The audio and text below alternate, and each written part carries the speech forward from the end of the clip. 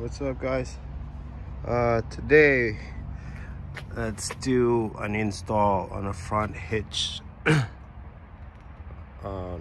receiver for this thing. So first thing is we're going to remove that piece and figure it out. So I went underneath and there's so many bolts in there. I forgot how many, but too many is the count. So what we're going to do, or what I'm trying to do now, is just, lucky I have a motorcycle stand or lift, so I'm gonna level it down. Make sure that bolt is kind of aligned to the hole in there.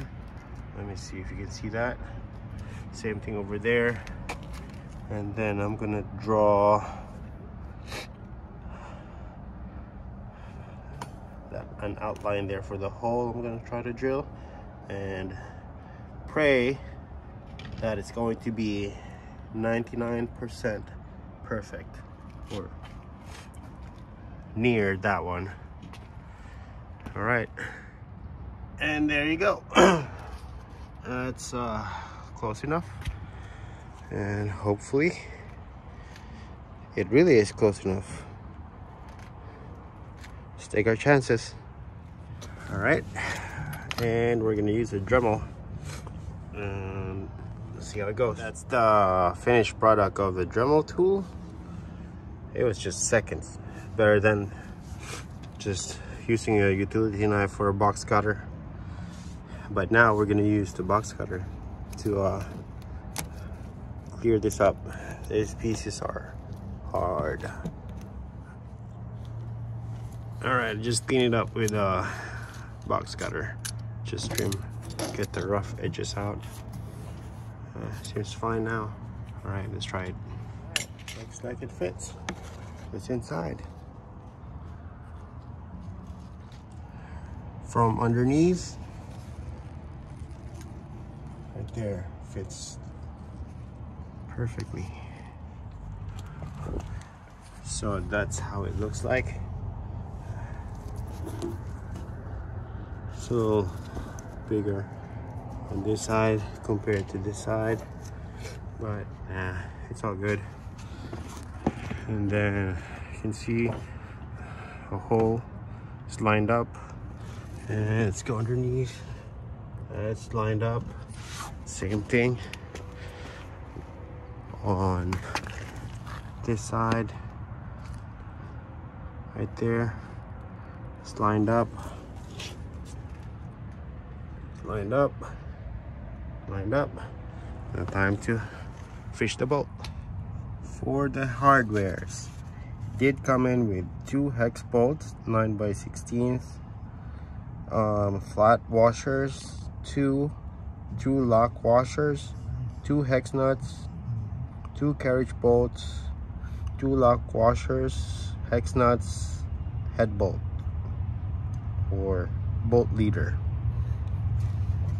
Came in with English, Spanish, and French installation instructions. All right.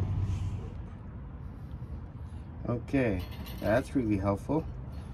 You know, fish it in, cut it in. So it's a little tricky to get that in. It's not just like an easy that when you when you pull that out, when you pull this one out, it's not really like it would just go in directly. So you have to assist. It's really nice if there's 2 of you working on here, but since I'm the only one, I don't have any help. There's a hole right here. I don't know if you can see the bolt right there. So you can stick your finger if it's long enough. That'll help push the bolt, and kind of like on the other end, yes, maybe here, and pull the string, and then put your finger in there and push it. But my finger's not long enough, so I use this screwdriver and then just stuck it in there and helping it out, pushing it in. That's how I did mine. All right, time to the other side. This tool is very useful. Let me see if it's gonna focus. Right there. But that one just came in really quick, easy, I guess, because it's already lined up or aligned when the other bolt is already in there. So that's how it looks. Time to tighten it, the bolts. Okay, in case everyone's wondering, so the inner bolt right there. All right, this is the front. The inner bolt is right there and goes inside. So the best method I can find is to use an extension and drop it right there. And let's go inside or underneath. The same thing, just use that right there. So I use both right there. But just to tighten it, we just use this piece, this side. But that supports so that it won't turn. And bolt, second bolt right there. That side is already done. And let's take a look. This is how it looks now.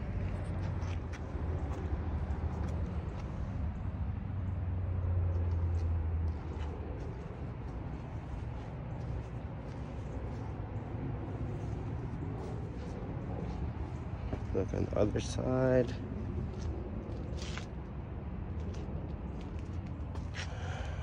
Side view. Alright guys, thanks for watching.